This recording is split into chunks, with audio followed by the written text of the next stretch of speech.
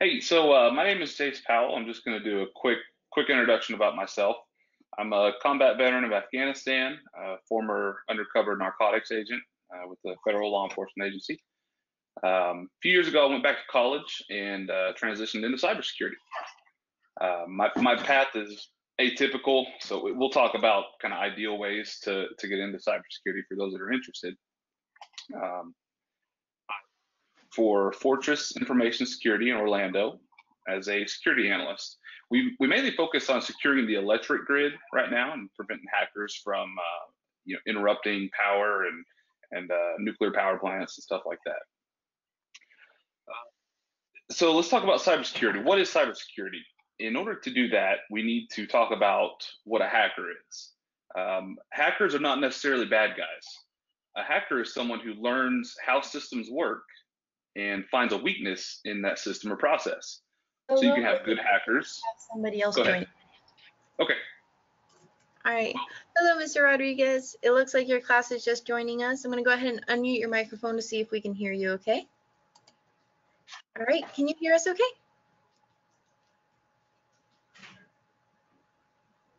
All right. I don't hear anything from you. So either you don't have a microphone, but if you do have a webcam and microphone, please send us a message if you want to send in questions along the way. Awesome. You can hear us. Okay. Do you want to share a webcam or anything?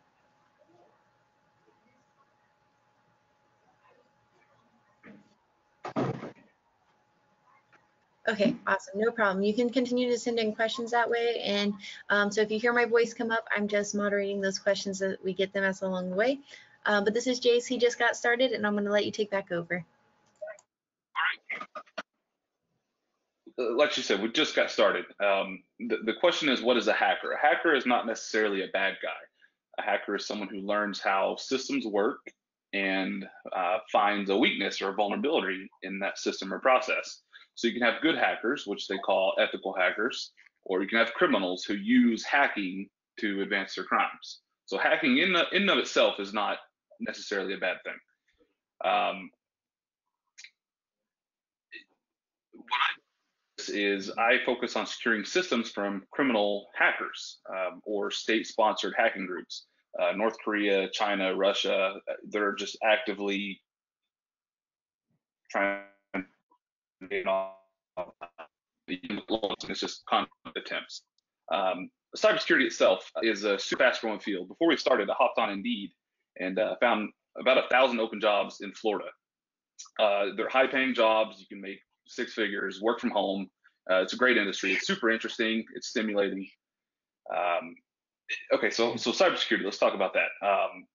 You have offense and defense. You can think of it that way, right? And offense is obviously the hackers trying to break in, and you have the defense, which is trying to keep the hackers from breaking in.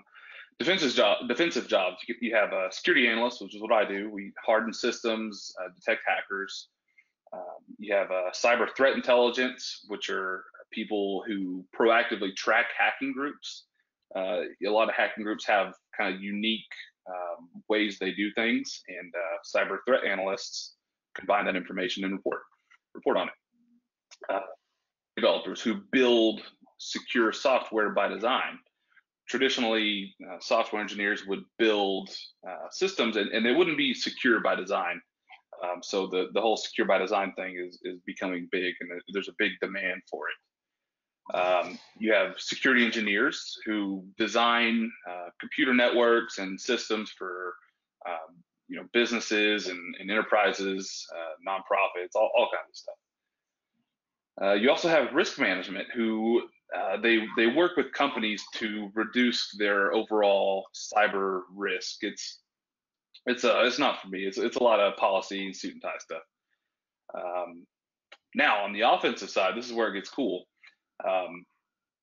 We talked about ethical hackers before. There are companies that will pay ethical hackers to break into their systems and show them where the weaknesses are. I didn't make the name for it, but the actual title of the job is penetration tester. And again, it's where they break in using the same methods that hackers would use, and they find vulnerabilities.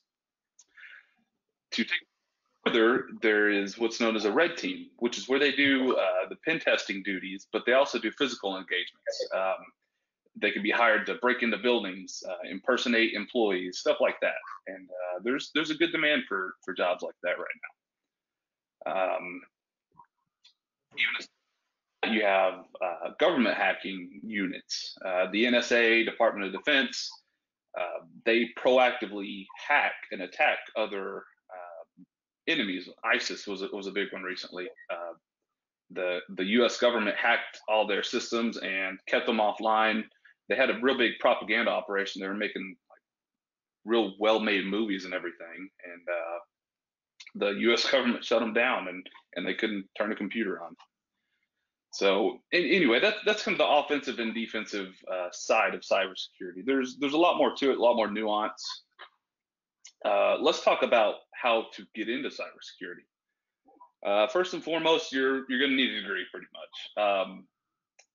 Preferably in computer science. There are IT degrees and everything, but they don't get as technical as they really should. Computer science is really going to give you an excellent foundation. It's worth it in most, but not all cases. The state colleges, they have excellent programs. They have cybersecurity clubs you can join, mentor programs. There's meetups you can attend that, not just college or high school students, as anybody can join. You can learn Linux. Linux is like the foundation for a lot of computer systems. We're used to Windows and maybe Mac if you have home computers and stuff like that, but a lot of business stuff uses Linux. So it's really essential that if you want to get into cybersecurity, you're competent and you can move around in Linux. Learn to code. Python it's really popular. It's easy. It's powerful. You can do almost anything with Python. It's a great language to learn. There's also C, C++, JavaScript. There's just the standard coding languages. It's also good to be well-rounded and know a little bit about a lot of things. That'll really help you get along.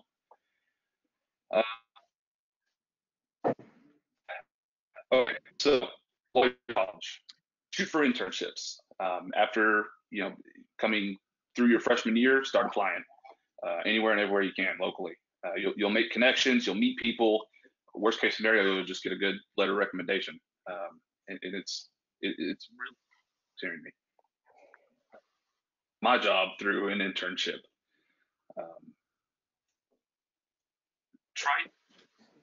Okay, so while you're in school, if you choose to go to school, try to take a part-time job if you have time in just basic computer help desk, networking, system administration, just something to get your foot in the door and build experience, practical experience.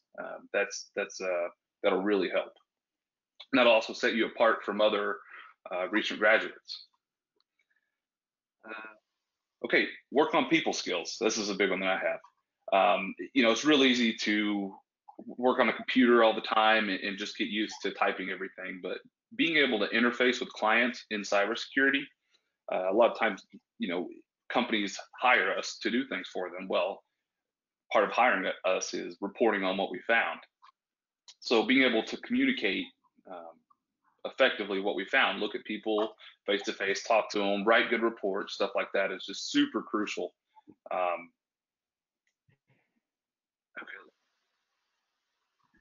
Not for everyone, but the military has an excellent program set up for people trying to get into cybersecurity. You'll enlist, they'll train you, they'll give you a security clearance, all kinds of stuff. It's like I said, it's not for everybody, but it is a very good option for those who are qualified and who wish to.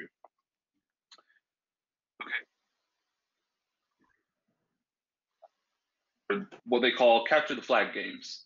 So you're on your computer and you connect to a website or a capture the flag network. And what you do is you hack in and you find a hidden file, or they call it a flag. And it's kind of like kind of like a password, right? It's like proof that you successfully hacked in. And there's a lot that are built for high school students and college students. Pico CTF, that's PICO-CTF.com, is one that's built specifically for high school students and college students. And it starts basic, and the foundations just build on themselves up and up. And they're fun. It's pretty interesting. .com is another good resource. This one, it actually teaches you Linux like from the bottom up. So if you don't have any knowledge of it, it's really a great resource. You can just Google cybersecurity CTF and find one. Find all kinds. 5th and 6th, sure. Whatever can help. Hello, we can hear you. Last point. Hack the planet, but don't do anything illegal. You can buy a little Raspberry Pi for like $10, and you can put Linux on it, and you can hack that thing all day long. Find an old computer. Try not, don't use like mom's computer, grandma's computer, something like that. But find an old computer, Goodwill, stuff like that, and set up a little lab at home and hack into it. Practice. Goes online. There's all the information's out there. It's free essentially. Everything's out there. Yeah, you have to have the drive and the determination to want to do it. There are bug bounties where companies pay you and give you permission to hack their websites. And I mean, most of the big corporations have a bug bounty program at this point, but you sign up and they give you permission to try and hack their website. Part of that is, of course, reporting back to them what you found, but there are people that make livings doing bug bounties full time, just sit at home and hack websites. So yeah, that about wraps it up. I'm gonna leave you with one thing. Always try and think like a hacker. You want to be inquisitive. You want to learn how everything works, because you have to know how stuff works to find a flaw, in how it works. Always be learning, always be improving yourself.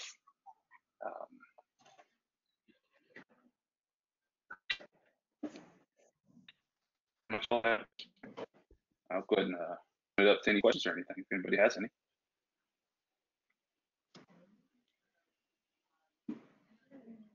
Could we ask a question of Jace? Yeah, absolutely. Jace, we're here at Jefferson High School. We've got about 5 ROTC Air Force cadets in here. Is there some prerequisite they would need to help them if they go on into the Air Force? And also, we have a gamers club here. Would gaming be a help if they wanted to get into cybersecurity? Yeah. Okay. So Air Force. Like cybersecurity hacking stuff, you're gonna need a clean background. I'm assuming ROTC y'all have one, but don't do anything stupid. Don't do drugs. Don't commit any crimes or anything like that. As long as you are, you have all your stuff together and you show interest and drive and motivation, you'll go far. Everything else, it's just everything's out there ready for you to take. You just have to take initiative and do it. As far as gaming, okay, so I'm a gamer, right? I grew up gaming. I don't have a lot of time anymore, unfortunately, but I love gaming because it forces you to think outside the box. In life we're set with these certain rules, and we're not allowed to go outside of them. But in the real world, especially in the business world, right, you have issues, and there approach that people want you to take. But if you can flank and approach that issue from a different side, think of it like a puzzle, right? If you can solve the issue through super unique and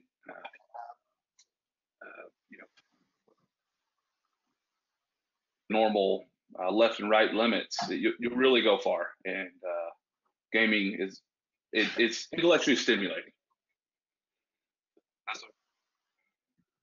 We have a question from the other class that's on. Mr. Rodriguez's class asks, will the Russian hackers affect the outcome of our next presidential election?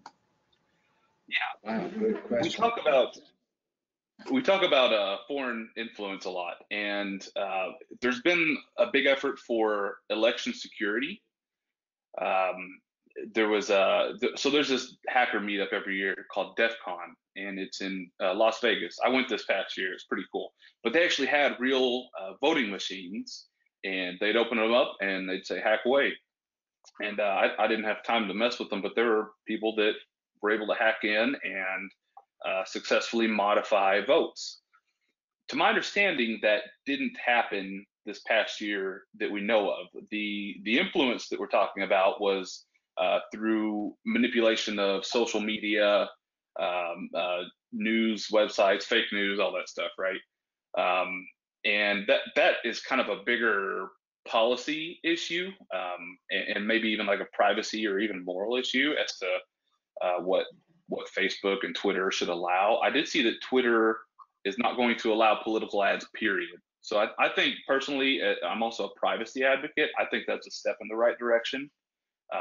You shouldn't be able to buy influence, if that makes sense.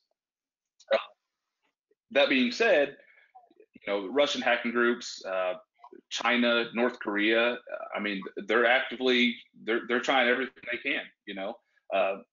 Being in cyber defense, we have to get it right every time. The bad guys only have to get it right one time, and they have all the time in the world. So we need people. We need good, qualified, smart, motivated people.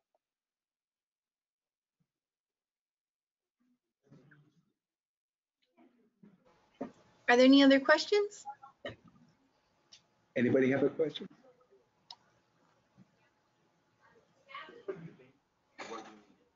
All right, and Ms. Rodriguez, I'll give you a minute to allow your class to type in any other questions they might have, of course. And Coach Dan, I think you're still unmuted, so you can ask away. Okay.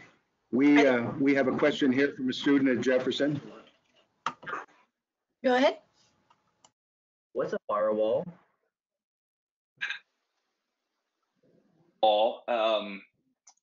A firewall is it has rules that allow certain connections coming, and that could be, it only allows certain computers to connect to the system. The system could be a website, it could be a cloud instance or something like that. But think of it like a filter. It only lets certain stuff in and out. Yes. And part of cybersecurity is configuring firewalls and allowing access where you need access and preventing access to everybody else. That's kind of the eternal cat and mouse game that we play. For an individual, what would you say the number one thing is they can do to protect themselves online? Okay.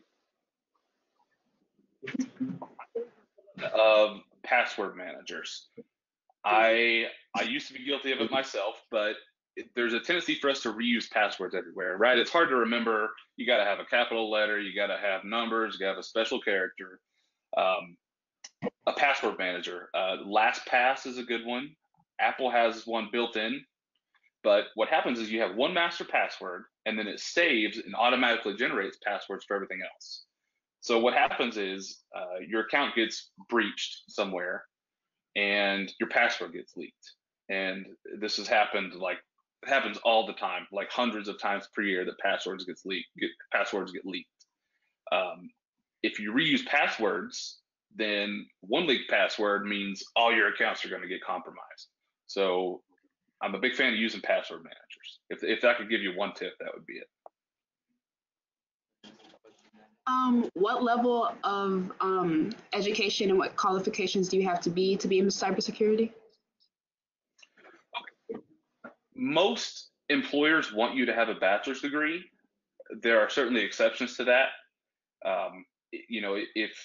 If you are exceptionally skilled and you can network with the right people, you could certainly get a job. If you want to advance, they're going to want you to have a degree, just a bachelor's degree. And I work with other security analysts that have business degrees. There's one person that has a medical degree.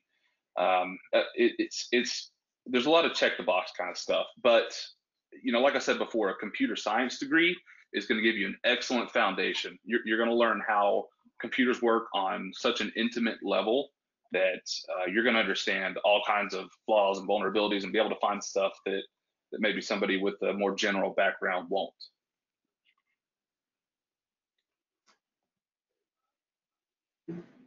Anybody else with a pregunta? Mr. Rodriguez sent in another question. Do employers use hackers to aid with the hiring process? Talking maybe about being careful about posting things on social media where a potential employer could search your name and use it not to hire you. Okay.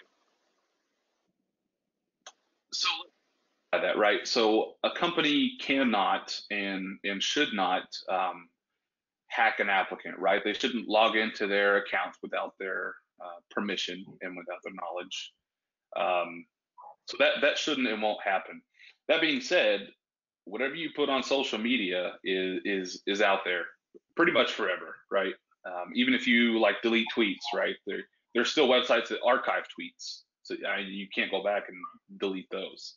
I talked about being a privacy advocate.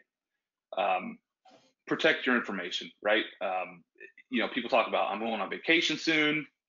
If somebody's profiling you and you're talking about going on vacation soon, they're going to know, hey, this person's going to have an empty house for 2 weeks, and hey, they posted pictures wearing jewelry and with their TV and PS4 and all this stuff.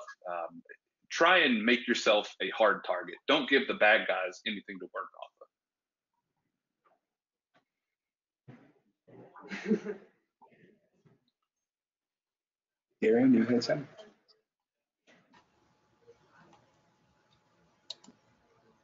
Any other questions? We have one more here at Jefferson. Go ahead. I was gonna ask, what was in the Army? Right. Oh, what was the rank in the Army? Your rank in the Army. I got medically retired in 2013.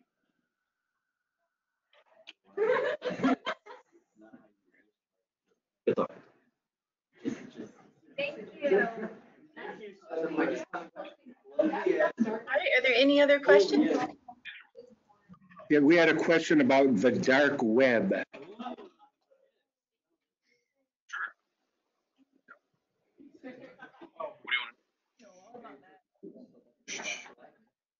Guys, hey, we can be heard. So what's the question about the dark web? What is the dark web? So the dark web, it can refer to a few different things. So we have like the standard internet, right? And there's like all these websites we can go to and download stuff, look at pictures, look at cat videos, stuff like that, right? There's also, they call it the dark web, and think of it like a parallel internet, right? And they're not connected. And it can be used for good purposes. It's super, super private, right? So they use it in China. Right now China's having a bunch of political issues and protests and all kinds of stuff. And the Chinese government is like, they're looking into everybody's accounts. They don't have the same privacy rights that we have here. So they use the dark web where they can, because all that information is encrypted. That being said, the encryption can also be used for nefarious purposes, right? So that's, people can buy and sell drugs and other bad stuff through the dark web because it's so anonymous. So it's kind of a double-edged sword. It's got advantages and disadvantages, but it exists as part of life, and learning to navigate and work around it and work with it, it'll only help you as a person to understand it. Tor is what it's called, TOR. If you want to Google TOR and learn about it, it's kind of interesting how it works, if that's your thing. There's some students in Mr. Rodriguez's class who would like to know what made you want to be a hacker. So when I was working on narcotics team, we would take somebody's like a drug dealer, right? We'd bust them, and we would want to know where they're getting their stuff from. So we would take their computers and bring it to our digital forensics people, and kind of working with those guys is what kind of sparked my interest with it, and just learning how in depth things can be, and kind of unraveling this picture and like painting a picture of who this person is. Um, that being said, though, I've always just been interested in like hacking stuff and breaking things and taking stuff apart, learning how stuff works. That's really the hacker culture is not necessarily being a criminal or anything, but learning how stuff works.